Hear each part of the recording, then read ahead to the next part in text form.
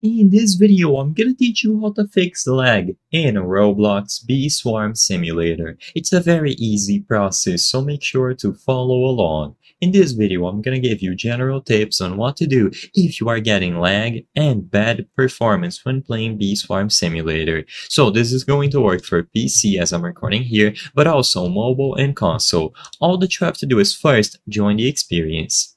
Now, in order to improve performance and get better, just overall gameplay inside of Beast Farm Simulator, all that you have to do is first pause the game at any time and go over to these settings. Inside of the settings, if you scroll down, you will be able to find graphics mode and graphics quality.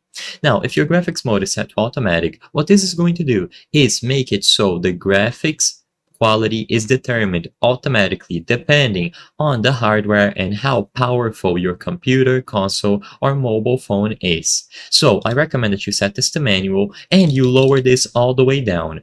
If you want to get the best performance possible, you have to lower the graphics quality. Now, of course, this is going to make the game look a little bit more ugly, but it is going to improve performance significantly. In fact, you can probably notice in the background that if I increase the quality, I'm able to see much more. But if I'm seeing all of these buildings and all of these things at once, it is going to reduce my performance. So I highly recommend that you lower the graphics quality if you are struggling when trying to play Bee Swarm Simulator without lag. You will still be able to go into all of the buildings and see everything. You just have to get close to them. But by doing this, they won't be rendered or appear at all times, which improves performance.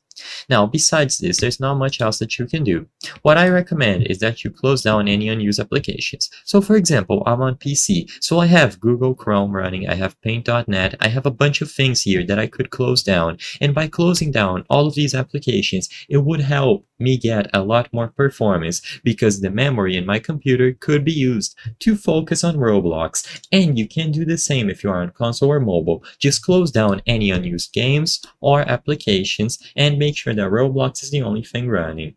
I hope I was able to help you on how to fix lag on Roblox Beast Farm Simulator. If this video helped you, please be sure to leave a like and subscribe for more very easy tips. Thank you for watching.